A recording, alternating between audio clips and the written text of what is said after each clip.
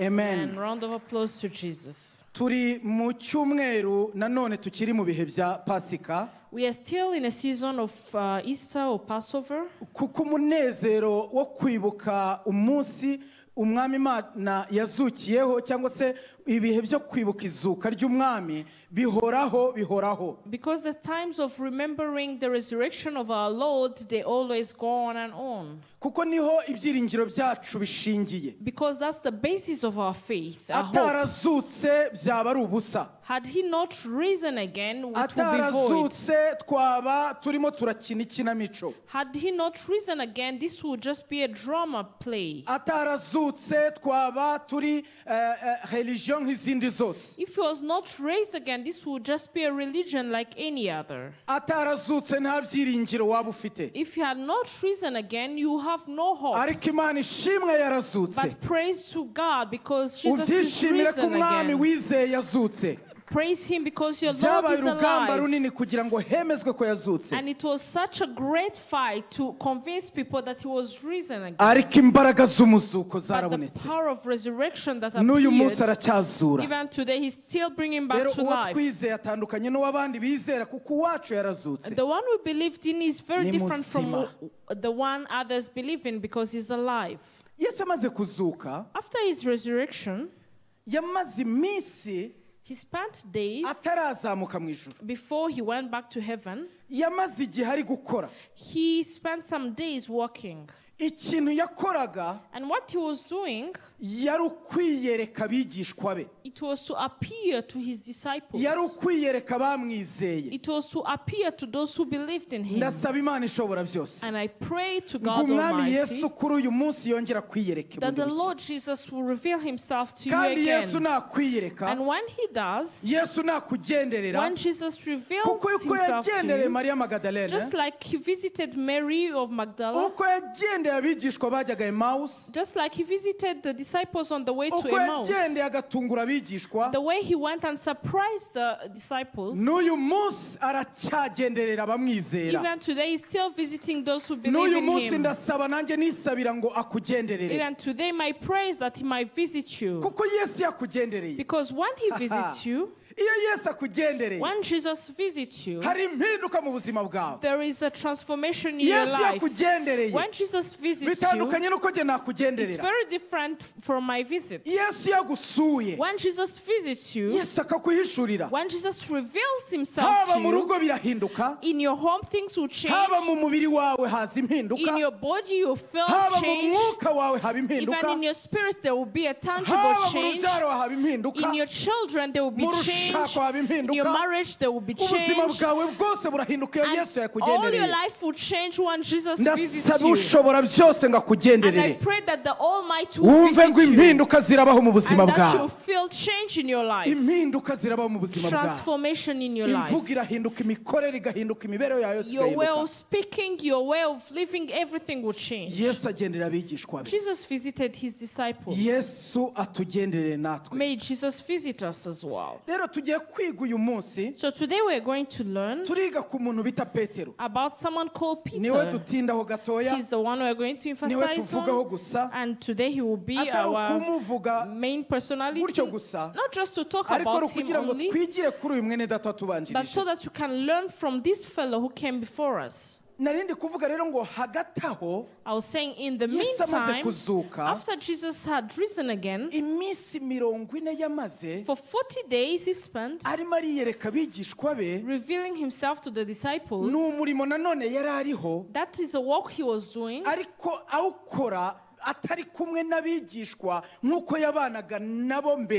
But he was doing it in a different way than he used to be with the disciples constantly every time. That was another life Jesus was trying to teach them.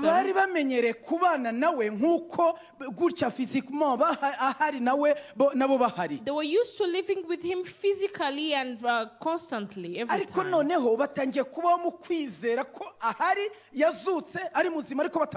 But now they start living in a time time of faith, knowing that he's risen again, but they are not seeing him every time. And then he will come and visit them.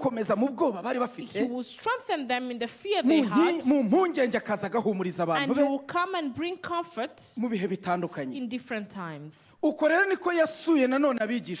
how he visited these disciples. Now, this Peter we are going to see here, he's one of those who are visited by our Lord after his resurrection. But before I go there, I would like to tell you how he was called, because we remind you, because we all know how he was called. Remember when he was called, also remember what the Lord God has called you for. Let us read in Luke chapter 5. And we'll see from verse 1 to verse 11. Let us read in the name of our Lord Jesus Christ. Luke chapter 5. Tugeze kwa 11 ariko dusomya aho hose ari kugira ngo ubashe gusobanukirwa utagira ikintu utakaza wibuke nanjye nibuke uko Yesu yahamagaye Petero. We are going to read from verse 1 to verse 11 so that we might not miss out on any detail of how it was when Jesus called Peter. Yesu yarahagaze mu kibaya cy'inyanja ya Genezareti. Nuko abantu benshi bamubyiganaho ngo bumve ijambo ry'Imana. Abona amato abiri atsitse ku nkombe y'inyanja, ariko abarobyi bari bayavuyemo bari gukora iki?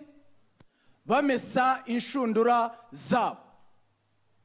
No kuvuga ngo umurimo wari warangiye. It means they were done with their work, they had stopped. Yikira mu bwato bumwe bwari ubwande ubwa Simoni. Simoni uyu niwe Petero. Amusaba kubutsuraho hato ngo buve ku nkombe. Aricara yigisha abantu ari mu bwato. Iyo niyo podium ye.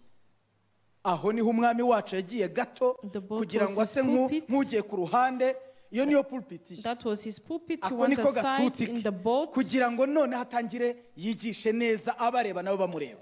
That's on verse 4. He wanted to be a bit away from them so that he can teach them looking at them in the eyes. Kwigisha, arangije kuvuga abwira Simoni ati, Simoni, igira imuhengeri mujugunye inshundura murobe.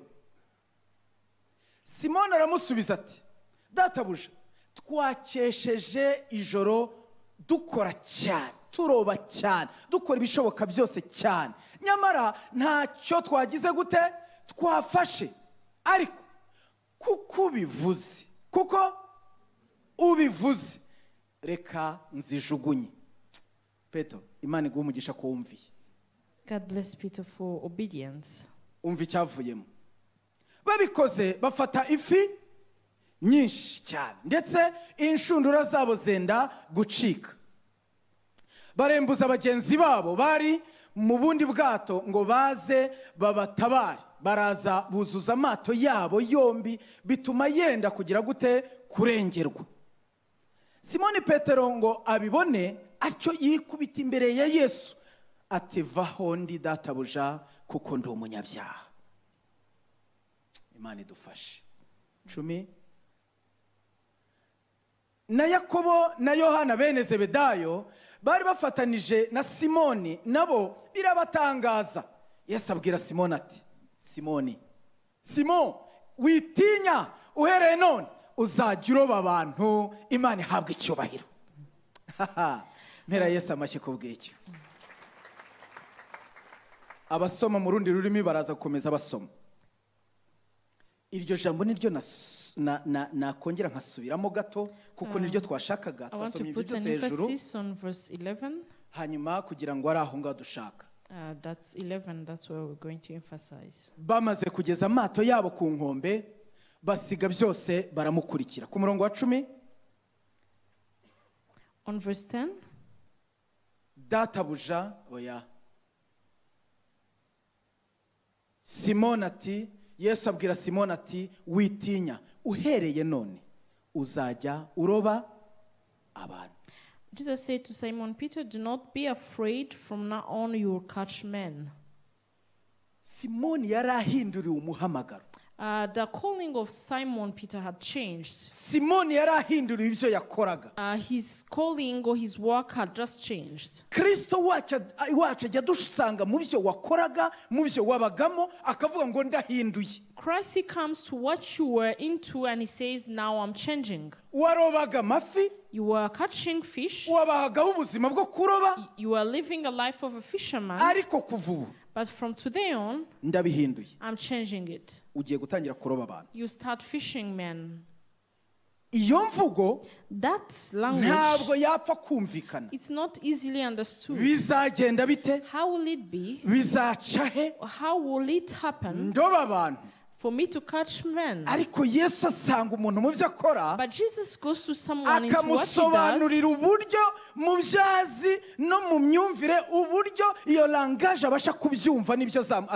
And he explains to him in a way he can understand what he's going to do. So he was called. There is something he's been called for. Now, between this thing he's been told, you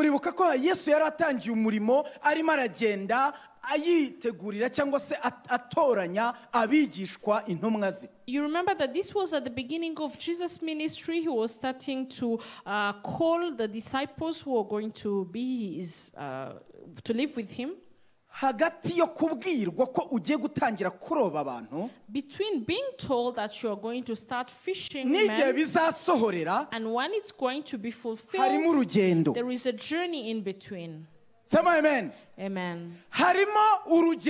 There is a journey in between. When Jesus calls and he tells you something regarding your life, giving you a promise, it doesn't happen overnight. He starts training you. He starts creating his life in you.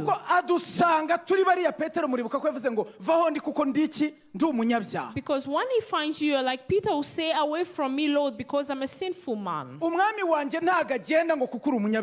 Lord does not go because you're a sinful man.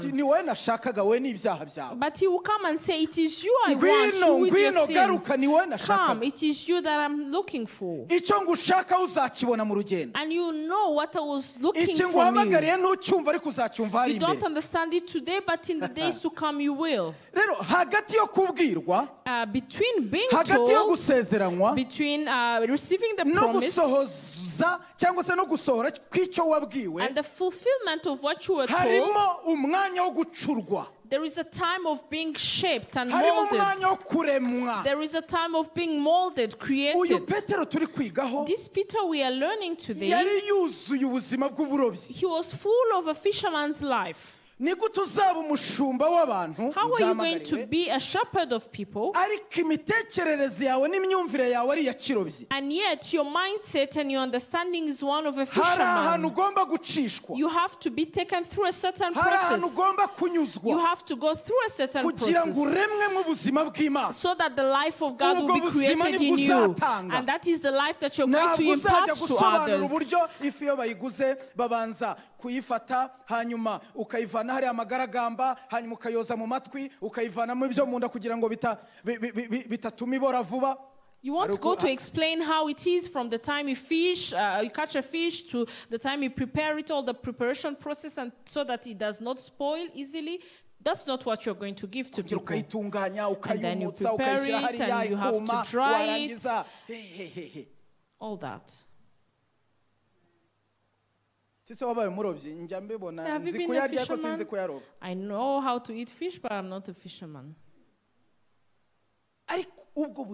But that life, Peter needed it. n'abigishwa bandi nuko. Even the disciples, other Yesu yamaze imyaka itatu irenga Jesus spent 3 arimo years and more arabigisha abatoza bamwigiraho bamureba with them, learning from him, observing him, kugira ngo igihe kimwe so that one day bazabeho ubuzima bamubonanye, they will live the life they have seen bazakora in ibyo him, bamubonanye, they will do what they have seen in him kuko doing, hagati yo guhamagarwa no gukora icyo wahamagariwe harimo ubuzima bwo gutegurwa. because between being called and starting to do what you've been called for, there is a life of preparation in between.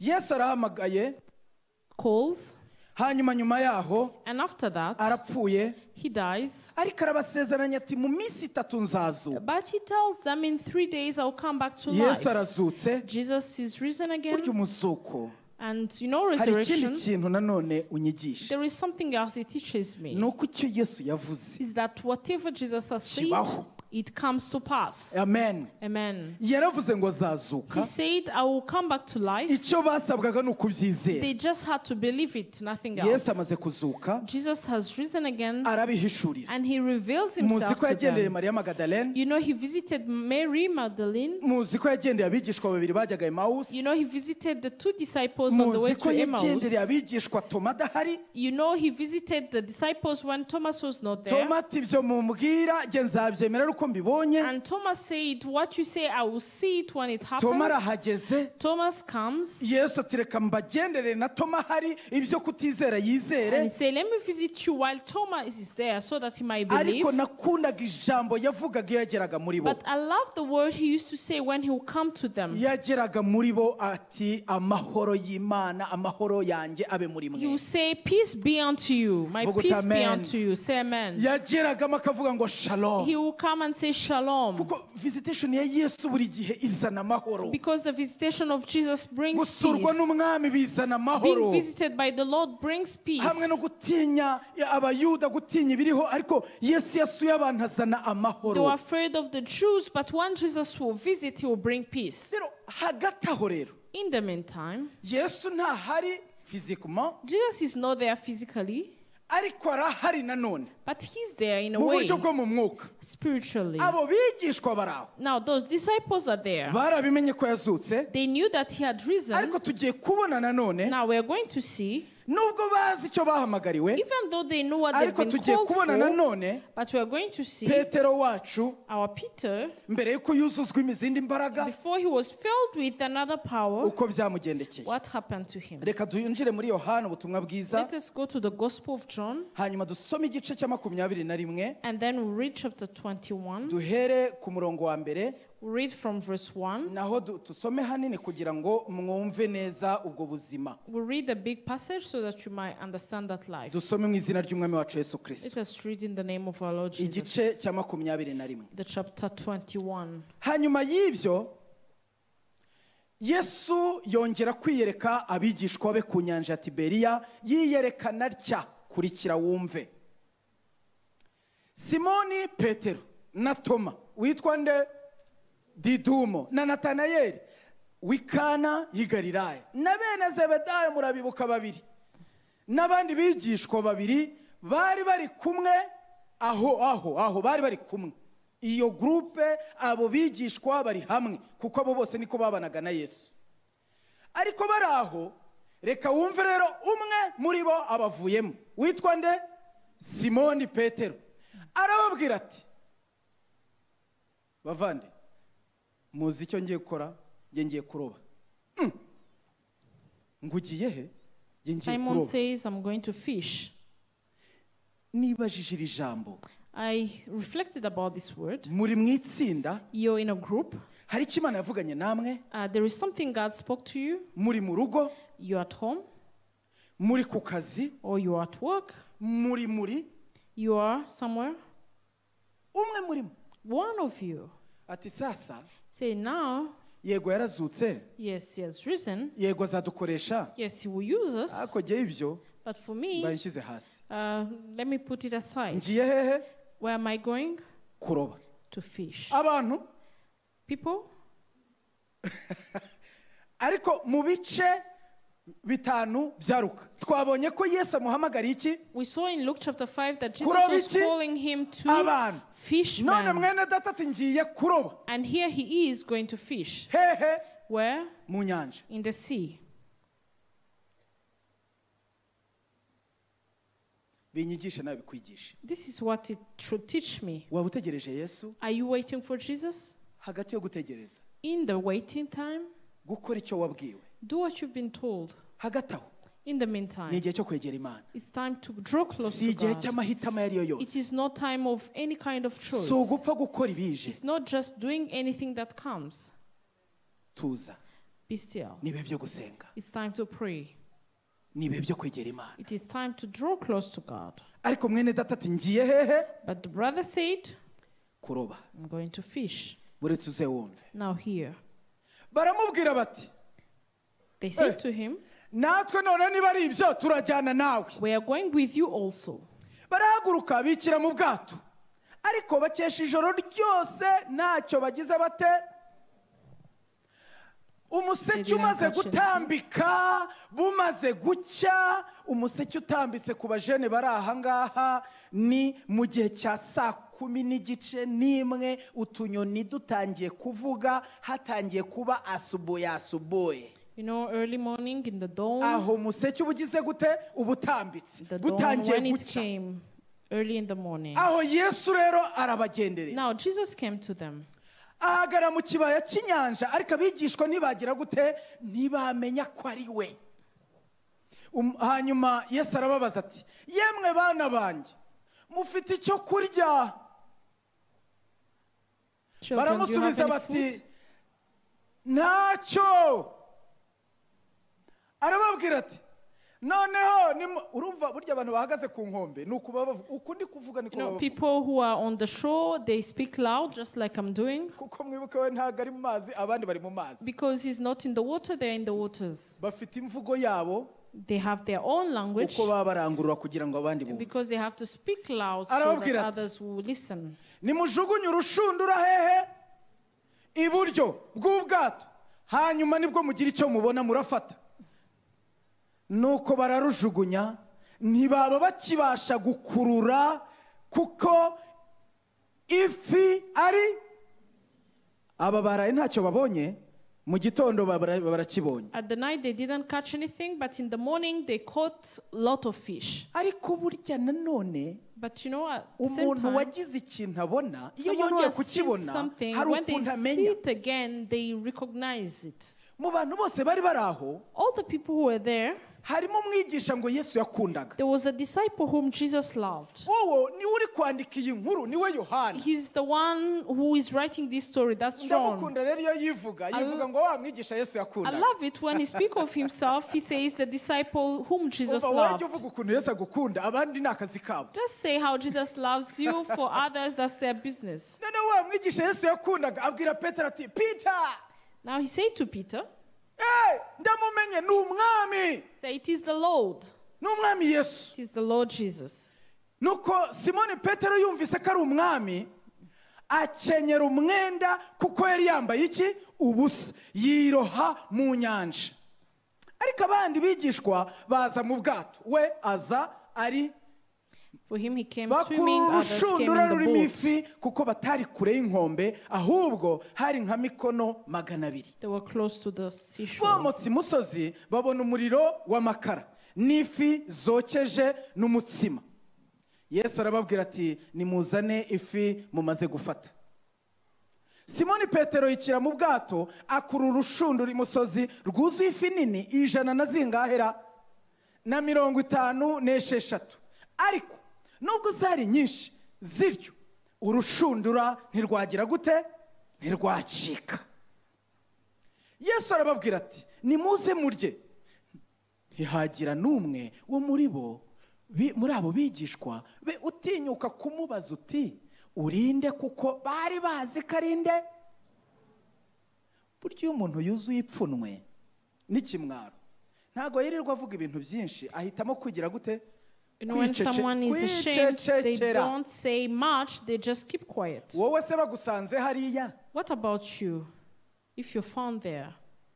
aho utagomba kuba, where you're not supposed to be, umwami aho yabasize, where the Lord left them. azanywe no kubatarura. He came to bring them back. Wowe ni gute ipfunwe ritagufata? How wouldn't you be ashamed? Bagakora ibyo bakora ariko ntibagire ikintu So they bamubwira. would do what they wanted to do, but Yesu they araza yenda would not say umutsima arawubaha, anything. So he took n'ifi bread nazo azigenza atyo. and fish and gave to them. Ubwo ni ubwa gatatu Yesu abonekera abigishwa be amaze kuzuka. That was the third time revealing himself to the disciples after Tutaramanuka resurrection. aho hepfo kuri 15 n'ahandi, Before we read further, ariko reka turebe imirongo imwe y'ingenzi mahanga. let us read, see some key Wumve icyo verses umwuka arimo here arahishura. and listen to what the Spirit is revealing. Data mu izina rya Yesu, Father, in the name of Jesus, ndagushimira ko urimo urasuka umwuka ugarura imitima, ugarura I ibitekerezo, thank you because you're pouring the Spirit that brings back ugarura hearts and abantu aho thoughts, bayobeye, bringing back people where they laid ugarura astray, abantu mu buzima ubashakamo, in the life you want them to be, ubagarura mu byo wabaremeye. bringing them back to what you created Ndagushimira them kuri for. uwo murimo. I thank you because you're doing Mwuka that wera work. mwigisha mukuru, Holy Spirit, great teacher, komeza wigishe kandi wemeze. continue to teach and Ni mu izina convince. rya Yesu Kristo umwami wacu. It's in the name of our Lord Komera Jesus Yesu amashyi Christ. menshi. Amen.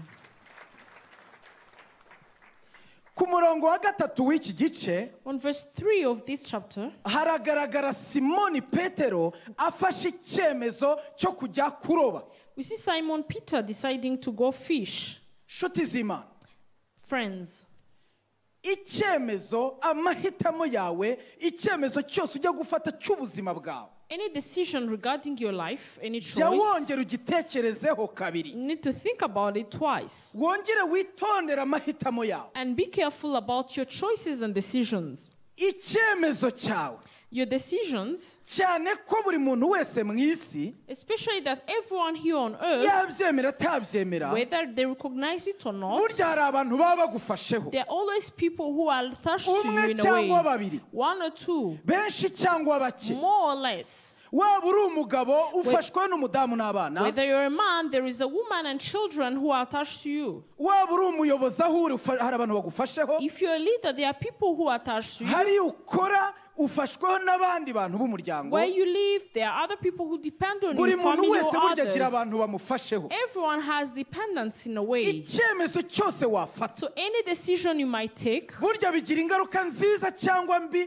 ku bagufasheho. it will always have a good or bad impact on the people who are Uyu depending on mwene you. data icyemezo yafashe Now this brother, the decision he ngo took, ngiye kuroba, saying I'm going to fish, ntabwo bemeye ko agenda they wenyine. did not let him go alone. Abo baramuvuganye nawe, Those who are with him, they say to ariko him, mwibuke yuko remember that aho muri uwo murongo wa gatatu in that verse 3, aho ababwira ngo ngiye kuroba, when he said to them, I'm going to namanure fish, gatoya urebe let us see igisubizo bamuhaye. what they told. Baramubwiye bati, They say to him, natwe turajyana nawe. we are going with you also.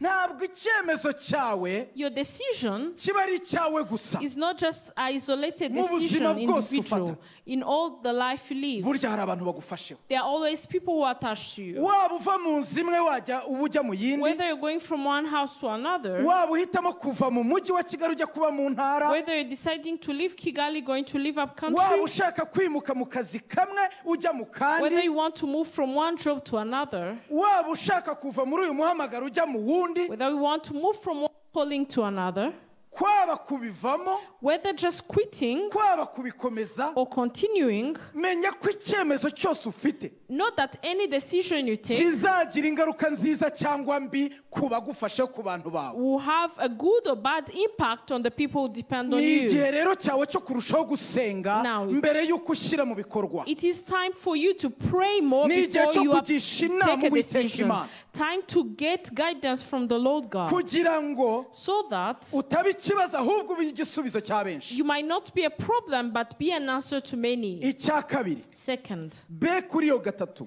on the B part, abigishwa bari kumwe barimo bene Zebedayo babiri, the disciples who were with him, among them the sons of Zebedee, Toma yari ari aho, Thomas was there, abandi bigishwa bari aho, and there were other disciples there. bati natwe turajyana nawe. They said, we'll go with you as well. N'icyo umwami Imana arimo aratwigisha kuri What iri is the jambo. Lord God teaching us about this word?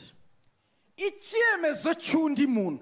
The decision of another person. Icyemezo cy'undi muntu. The decision of another person. Yafashe. That they have taken. Nk'umwana w'Imana. As a child of God. Ntugapfe nawe gukurikira buhumyi. Do not follow blindly. Hallelujah. Hallelujah. Pepe Yesu.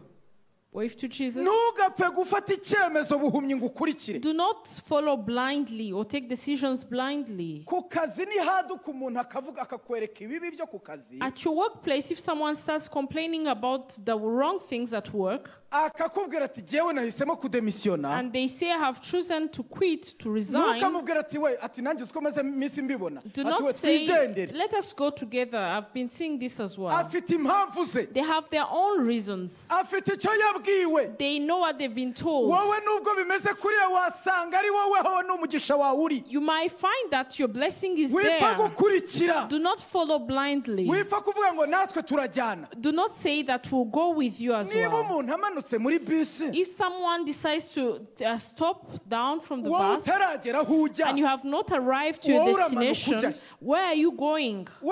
Following him. Stay in the bus ugeze kuri destination yawe, until you reach your destination, kugeza ubwiwe nawe uviramo nawe uvemo, until you're told that this is your point to exit.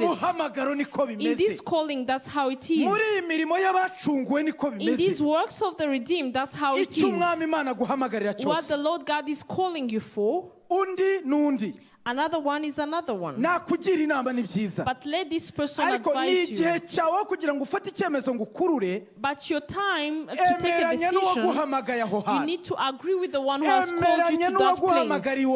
You need to be in agreement with the one who has called you for that work. You need to be in agreement with the one who gave you that work. Do not look at yourself only. Remember who has placed you where you are. If he has not told you to leave, stay there. Where others do not find blessing, your blessing will be there. Because he has told you so. Those who have enough, that's their business. But you're not them. There is something you've been called for. In the works of the redeemed, in the works in the house of God, in different groups, sometimes they are teams. I know that's how people are attacked differently. Sometimes you might be happy with the team you're into, sometimes you're not.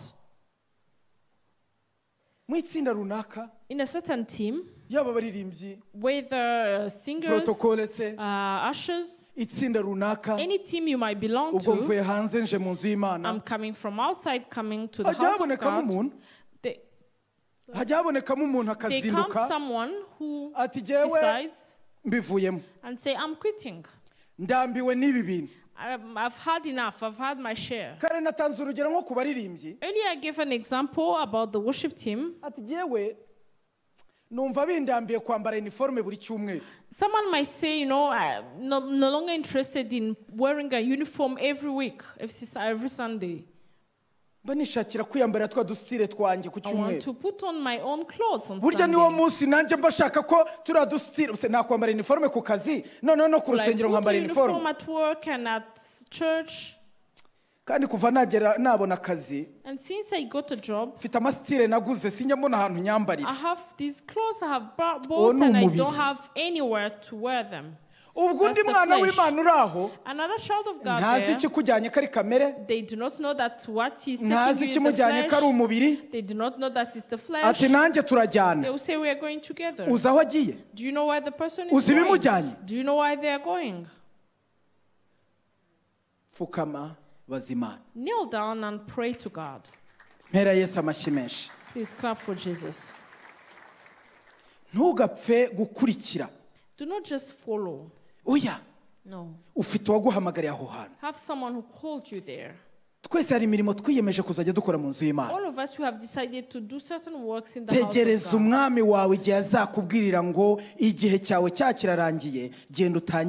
Wait on your Lord for him to tell you this, your time is done, and go to this team, go do this. That has to depend on God. The third thing we see, they spend the whole night without catching anything. often we ask, natwe tukibaza, and we ask ourselves, ngo se iyo umuntu ari mu kintu, when someone is into a certain thing, akabona bitagenda, and they see that it's not going as they hari expect. akazi natangiye, hari business natangiye, There is a work I've started, there's a business ariko I've mbona ibintu started, bitacamo, but I see that things are not going mbona on ibintu well. bidakunda. Things are not going on well. Ariko muntu w'Imana, ubwo ntabwo cyaba ari ikimenyetso cy'uko Imana itari kumwe nanjye? Man of God, wouldn't that be a sign that God is not with me in this? Ujya ubyibaza nawe? Do you ask yourself that question sometimes? Ni yego kandi ni oya. It is yes and no. Hari ubwo koko yaba ari ikimenyetso kandi nawe ubwawe ubyumva muri wowe, kuko mujya gutangira nawe warabwiwe. Sometimes it might be a sign because you feel it inside you, but also before you were called, you received a certain message. Uburyo Petero yahagurutse, The way Peter stood, ndetse akayobora n'abandi guhagurukana nawe, and he led others to go with him. ntabwo muri biriya bintu hari kuvamo kuroba amafi akaboneka ari menshi. You know, in the way they were proceeding, they were not going to catch a lot of fish. Kuyabura kuri we byari ikimenyetso gisa neza rwose yuko atari kumwe n'umwami. You know, not catching any fish was a clear sign for him that he's not with the Lord. Rero birashoboka ko kutagira icyo ugeraho muri biriya yuko Imana yaba ari ikimenyetso, kuko n'ubundi azi neza yuko aho atari haguhamagariye. It is possible that not being successful in a certain endeavor might show you that the Lord is not with you, because you know that that's not what God is calling you for.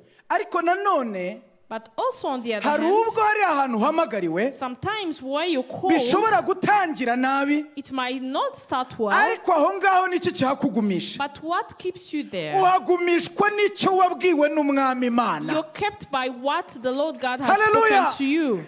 Uhagumishwa n'icyo wabwiwe. You're kept by what you Izuba have rive been cyangwa told. ntirive nzahaguma. Whether it rains or the sun is up, I'll stay there. Nubwo uyu munsi nta nyungu, umwami wanjye hari icyo arimo arategura. Even if today there is no profit, but my Kandi Lord ikindi is preparing kimenyetso something. cyakugumisha nubwo bidasa neza, And another sign that keeps you there, even ni if it ijwi doesn't look ry'Imana, ni promising, attitude y'umutima wawe, ukumva ijwi ry'Imana rikubwira ngo humura ndi kumwe nawe. it is the voice of God. It is the attitude of your heart, God Ukumva telling you umutima that He's wuzuye with amahoro, nyamara hanze bisa nabi. you. And you feel that in your heart you're at peace, yet outside things do not look good. Niyo abantu baje kukureba kuri raduka barako batariko mbwira ntiwasaze. Even though people might come to see you at your shop, they will tell you, aren't you mad? Is something okay with Iyo you? turebye ibyanditswe byera, When we look at the Holy tubona abantu Scriptures, benshi bahamagawe, we see many people who are ariko siko called. byahise biba byiza we. And it was not successful Oya. at the get-go, Hari no. ubwo Imana yemera kubicamo, Sometimes God allows you kandi to go imbere through bikaba bisa that, neza. and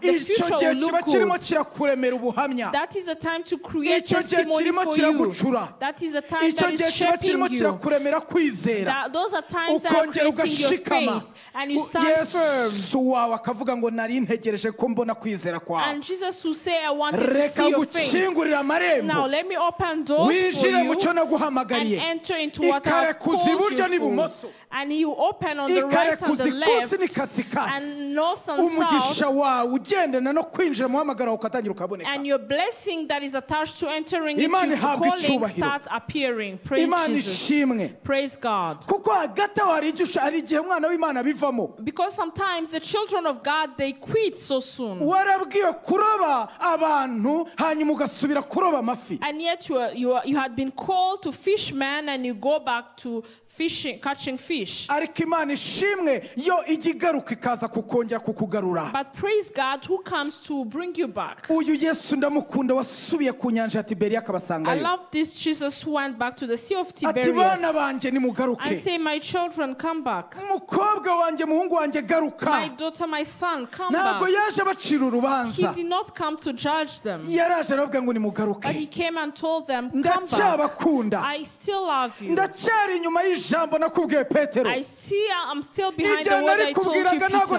nakinaga. When I told you that word, I was Naravuze not ngo uzaba playing. umurobyi I w'abantu. said you catch men. Iyo usubira mu kuroba amafi ntabwo ndi kumwe nawe. When you go back to catch fish, I'm not with you. Kuba utambonaho ntabwo ari byo bivuze ko ntahari. The fact that you're not seeing me physically doesn't mean Yesu that aba I'm inyuma not y'ijambo there. yavuganye nawe. Jesus is behind the word he has Kuko spoken igihe to yari you. kubwiraga ntabwo yakinaga. Because when he spoke to you, he Aba was inyuma y'ijambo rye kugira ngo risohoze mu muntu. He was behind his words yagumye inyuma y'ijambo yamubwiye. He kept behind the word he told kugeza igihe bizasohorera agatangira kuvuga ubutumwa akabona abantu barimo barava mu byaha bavayo. Niko kuroba. Hallelujah. Until it was fulfilled and he saw people being delivered from their sins. That's catching men. Imana ihabwe icyubahiro. The Lord be praised. Rero icyo cyari kimwe. So that was one thing. Ku murongo wa gatandatu. But on verse 6, hari irindi jambo cyane riri kudufasha. There is another word that helps us. Yaravuze ngo ni mujugunye urushundura hehe. He said, cast the net ibumosora on the left, on the right, he said. Kandi iburyo bw'ubwato. On the right side of the boat. Murafata. And you will find some fish. Yesu, the Lord Jesus, burya ntabwo yavuze iburyo kubera ko ibumoso hadahari. He did not say the right because the left was not there. Nuko azi neza aho warobera bigakunda. He knows exactly where you can catch those fish. Umva, Yesu umwami wacu. Jesus our Lord. Ni uza ahantu umugisha wawe uhishe. He's the one who knows where a blessing is hidden. Kuko twe tureba kubigaragara. Because we only look at what he's saying. Ariko ni Imana ibizi neza. But he is a God who knows well. Ministeri wakoramo. The ministry you can walk in. Nizi torero ryawe. He is the one who knows your church. Nizi umugisha wawe. He's the one who knows where your blessing is. Nikubwira ngo wigi ibumoso giburyo. He's the one who tells you do not go on the left, go on the right. Because that's where your blessing is hidden. Nakikubwira ngo gibumoso ngo hongera ugiburyo. Yesu abazi neza ho wanaga bigakunda. He does not tell you go on the left and then go on the right. He knows exactly where you can throw your net and catch something. And when you accept to go where he tells you, you catch a lot of things. And you get your blessing. Today, we still have people who have not found their blessing. Because Jesus say, cast the net on the right side and they cast on the left. Because they are just going after their own thinking, after their own understanding and logic. Even though you might be with people and they tell you it's not possible. But what is impossible to man is possible to God. Just cast your net on that. Cast there. Go there. Go there. It is God who tells you go to that country. Go there. It is God who tells you go to our country. Go there. Do not attach yourself to. If he tells you go to a city not in the rural area, go there. Amen. Amen. The previous Sunday, there is a child of God who really made me happy. They were among the people who can be helped. But when I met him there at the gate, say, you have not seen me recently. Say, yes, I have not seen you recently. Say, I did not leave the church. And my HBF leader knows this. Now I'm up country. Say, do you have a fellowship place? Say, I do. Because when I went there, that's the first thing I got. But when it comes to work, I realized that my husband and my children and I, that we are going to have trouble in the place we are living in. Now I'm in the north. Say, man of God, I thank God. I did not backslide, but my blessing is hidden there. Can you bring that person back to the city? To be begging for food? Say, as I'm talking to you, I brought 300,000 to pay for my school fees, children. And I go back, I'll come back with something else. I was happy. imana imushakamo they are into harimo harabonekayo minervale and they are getting the school fees aho kugira ngo uze ubeshyabeshya mu mujyi instead of you trying to make ways here in town that are not acceptable. He's continuing the calling and still thinking about the house of God. Friends of God, stand where God wants you. Jesus is the one who knows where your blessing is. Do not stay where he's not seeing you. Do not stuck there. Just go. Or if he doesn't want you to go there, do not. Stay into what God is saying to you. Because whether it takes long or not, you're going to find your blessing. Praise be to God. And there is another powerful word in this passage. On verse 15. I want us to read there. Chapter 21. And we go to 15. Nuko bamaze kurya abaza Simoni Petero ati. Ni hahandi nyine tukiri. Nuko bamaze kurya Yesu abaza Simoni Petero ati. Simo, naguhamagaye mwamenye ubu noneho Simon, I have called you, you have known me, you know me, I know you. Let us come back to what I have called you for. My Jesus is good. He will not have stopped with just food, eating and drinking. Now we have eaten, right? If it was hunger that took you there, and you came to catch fish, and you full, isn't everything okay? Now let us go back to what I told you before. Because I'm behind my word. All of it. Peter, do you love me more than these? I want us to go back to what I called you for. Peter was asked, after he had eaten, say, Simon, son of Jonah, do you love me more than these? Ye mwami uziko ngukunda. He said to him, yes, Lord, you know that I love you. Hatabayeho gukunda Yesu. If there is no loving Jesus, hatabayeho urukundo ufitiye Yesu, if there is no love you have for Jesus, ngo abe ari rwo rugusunika gukora umurimo w'Imana, for it to push you to do the work of God, rugusunika gukora umurimo wahamagariwe, for it to push you to do the work you've been called for, uzabivamo. You will leave, you will quit. You go back to fishing. Even though Jesus will bring you, you still go back. But the love we have for God, the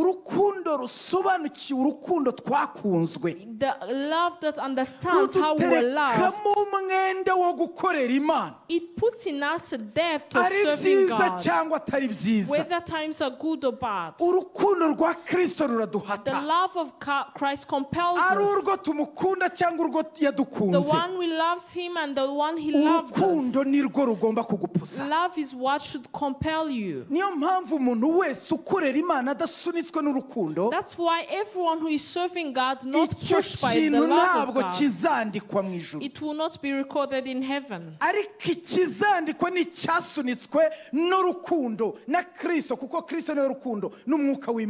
what will be recorded is what was pushed or compelled by Christ, by the love of God, by the Holy Spirit.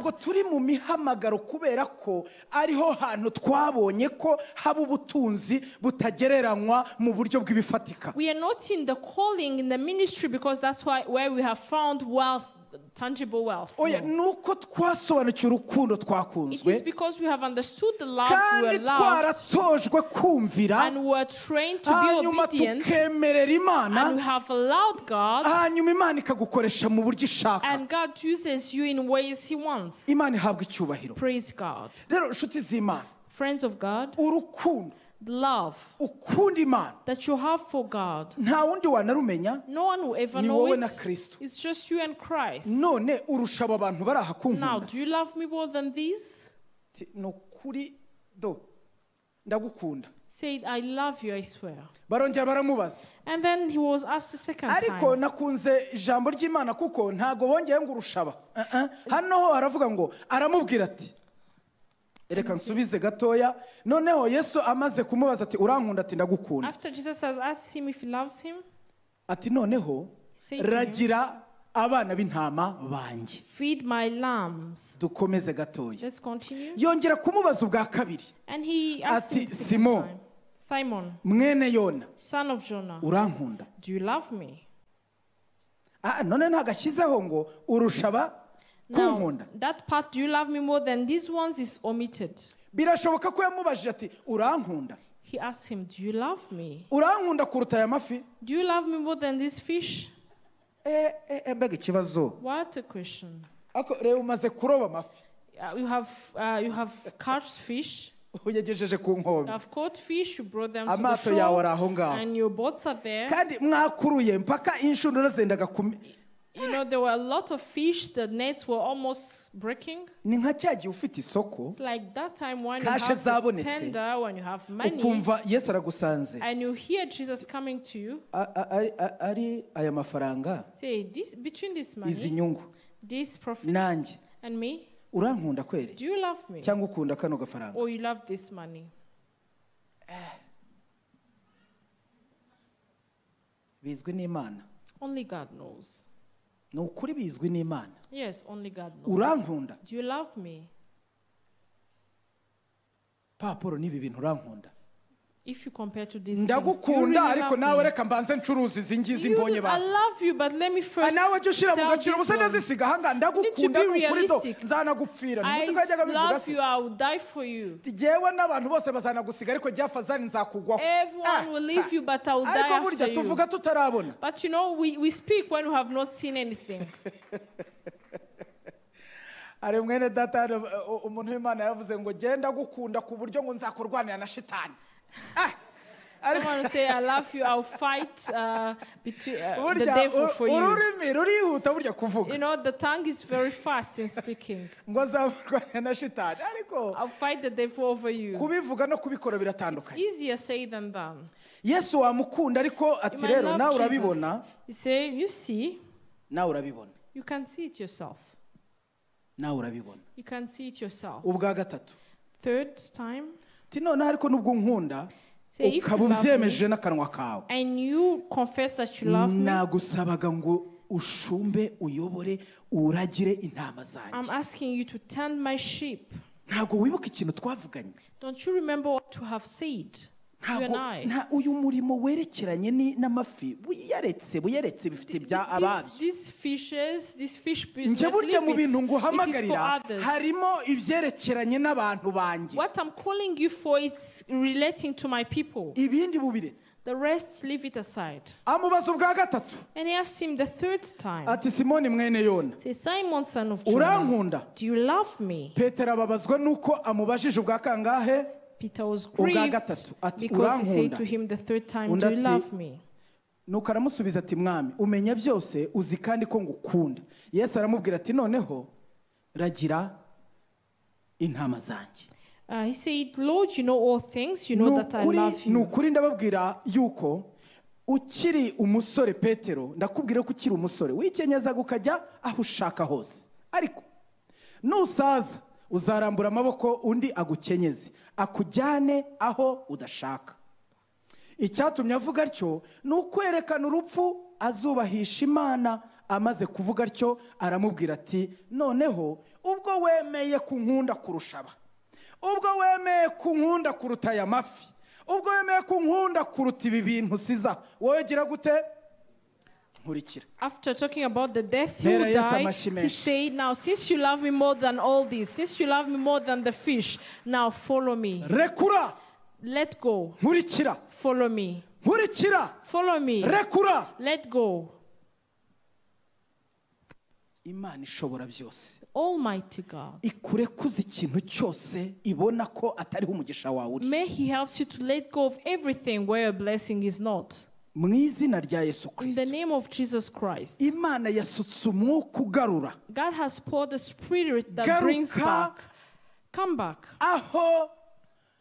mu murimo cyangwa se garuka mu muhamagaro naguhamagariye. Come back to the work I have called you for. Imana yaguhamagariye cyose, whatever God called you kigarukemo, for, come back to it. Nicyo Imana ikubonamo. That's where God sees Kuko you. uyu mwami wasanze abigishwa ku nyanja ya Tiberiya, because this king who came to the disciples at the Tiberias ntabwo yari ajyanywe cyane no kubaha amafi, he was not there to give them fish, ariko yari ajyanywe no kugarura. He was there to restore, to bring kuko back. yari azi umurimo yabakozemo, Because he knew the work he had done in them. yari azi icyo yavuze kuri aba bantu, He knew what he had spoken regarding these people. He knew the wealth that was in them. God knows the wealth he has placed in you. And he will not leave you. You following us online, Jesus knows the wealth he has invested in you. You seated here, you who hear this word, Jesus knows the work he has done in you. And that's what he follows. Why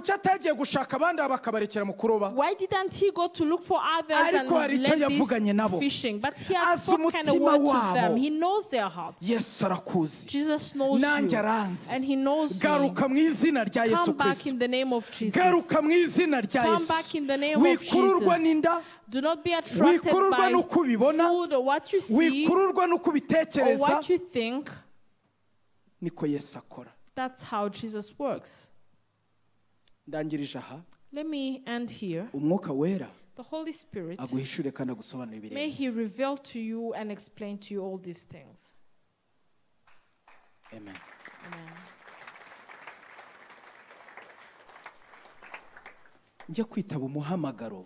When I was to respond to the calling of God,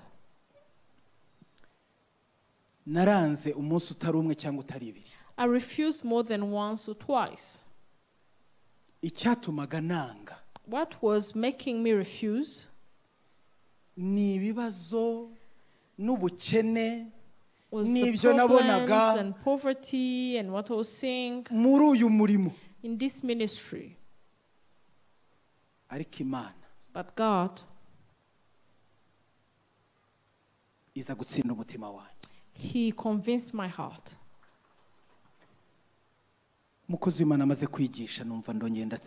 After the servant of God taught, I felt convinced.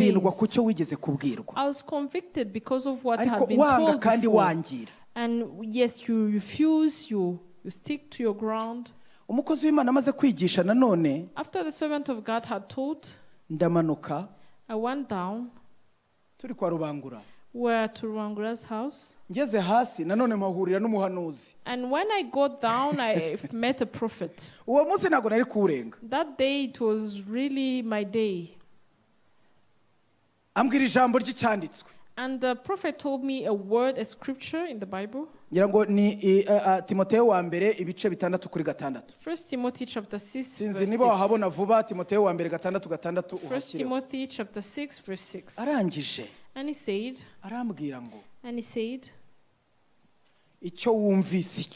that which you have heard, do not fight with God. Come back. Bring back your heart. And he said, say, however, godliness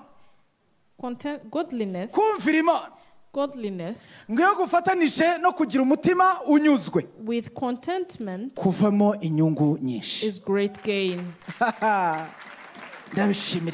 thank God for that. I said, God, what should I do? I accept. And went home.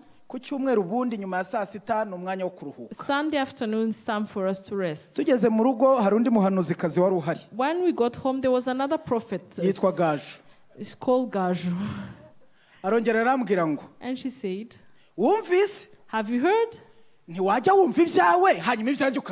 asked, why don't you hear what concerns you and leave me aside? You know, that's what happens between men and women. Men always say, you know, they'll talk about you, but you don't listen. What about you? What did you hear? And I want to fight with her. Say, did you go to church to hear from me?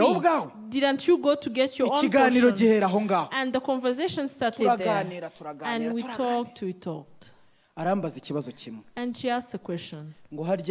Say, what do you want? Say, I know those things. Say, how do you know those things? Say, when you work for money, what is it you're working for? The wealth you're looking for, what is it? Is it just your stomach? No. Say, no. Isn't it myself and these children? He said, yes. Said, yes. Say, now, instead of bringing us trouble, go, and if we die, we'll die in the hands of God. I say, Gaju, I'm convinced. And I knelt before her. Say, pray for me. And she prayed for me. Say, God, we give you this husband. Let him go and serve you. And in the morning, no, I didn't wait. I called Pastor. Say, Pastor, praise God. Amen. Say, amen. Say, tomorrow I have to see you. Say, tomorrow morning we have to talk. Say, let us meet at Rwanda's house. And we met. I say, Pastor, you see? And I started talking and I talked. Say, you see. And Pastor, she has her own ways that are not easy. There is nothing I told her that she had not been told. And she let you until heaven talk to you. If she calls you, because in the journey of being called for, there are different obstacles. You don't want to be held responsible for what you are called into. Now, whatever happens, I will have no judgment with her, because I know what the Lord God spoke to me. I know what the Lord God told me and gave me. Friends of God. No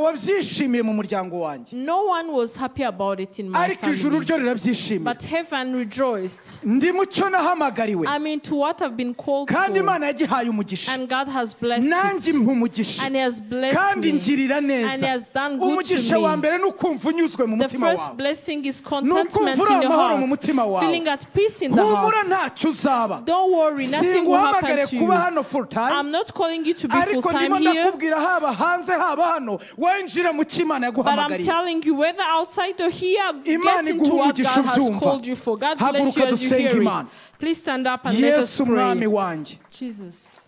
Imbaraga zawe zigarura imitima yatwawe ibitekerezo byatwawe imibiri yatwawe muri aka kanya bigaruke mu izina ry'uwabambwe kandi wazutse Yesu Kristo umwana w'Imana.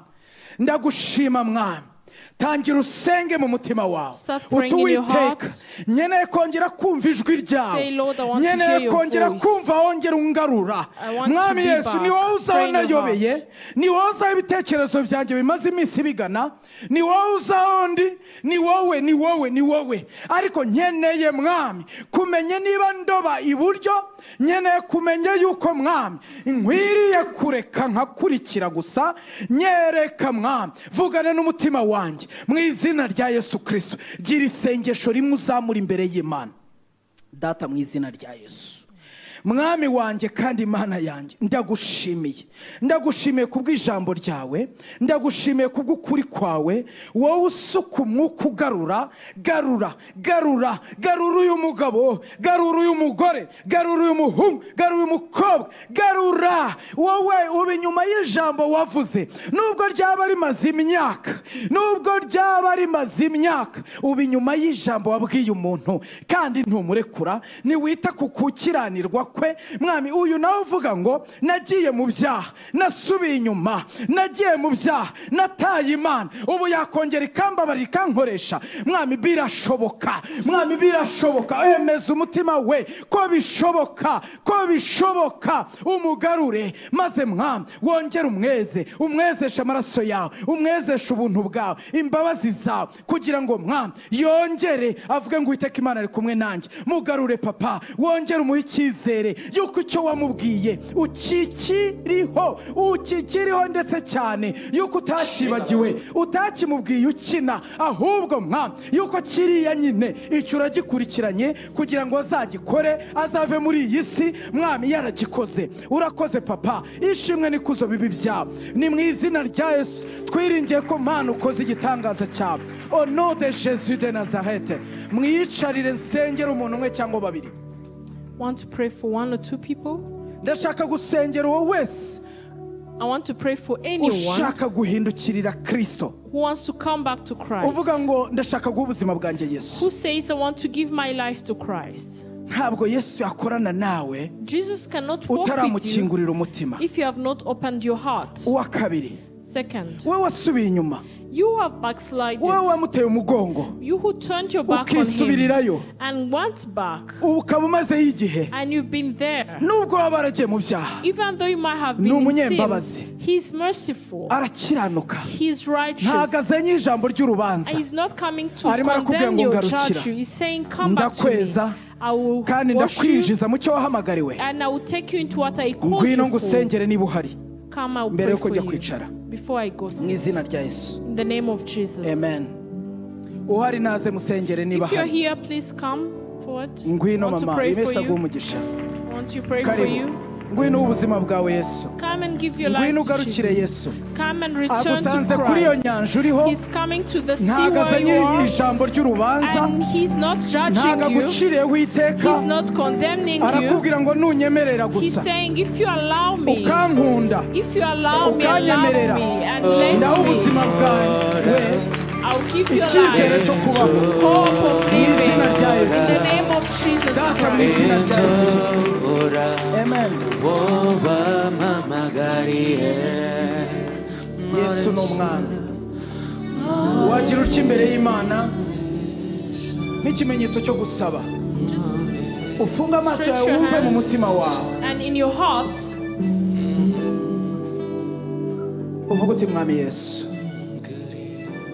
ciye bugufi imbere yawe nsinzwe n'ijambo ryawe nta mugisha mfite atari wowe nta n'umugisha naboneye hariya hantu nta mugisha biriya bintu nta mugisha nabiboneyemo biriya byaha nta mugisha nabiboneyemo ariko ndaje Yesu gusabye imbabazi reka nguhe umunota umwe umubwire uti mbabarira Yesu icyo ushaka ukimubwire wumva nawe wamusabaho imbabazi sinkikuvugiye ni wowe kimuvugira mu izina rya Yesu kimubwira ari hano yiteguye ko kwakira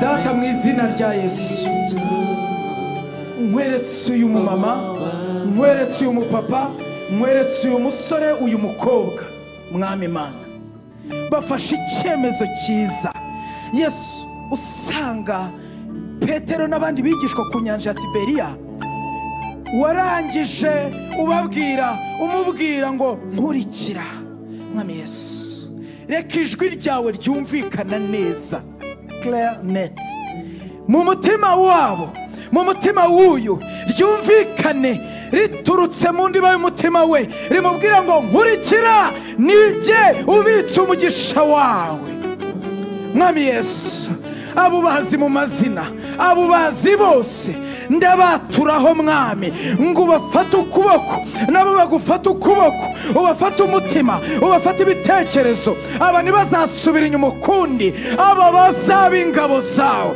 aba bazaba abakozi bawe aba bazayobora benshi ku bukiranutsi aba bazaroba abantu barenze umwe bazarobe benshi mu izina rya Yesu ndabasabira umugisha ndabasabira ubuntu bwawe imbaraga zavanye Kristo mu bapfuye izo mbaraga zibavane mu byaha zibarekuze ibyaha zibarekuze ibitekerezo bipfuye kuva uyu munsi icyo mwami bakunda kudashima uyu munsi kibanukire uyu munsi wazinutse buri kintu cyose udashima mu buzima bwawe hanyuma Uwiteka we ndagusabye ngo ubezeshe amaraso yawe hanyuma mwami ubinjize mu murima wawe ubinjize mu murima wawe ubinjize mu bwami bwawe babe ubumumaro mu bwami bwawe mu izina rya Yesu Kristo umwana w'Imana niko dusenze kandi niko twiringiye mu izina rya Yesu Kristo umwami wacu vuguta amen.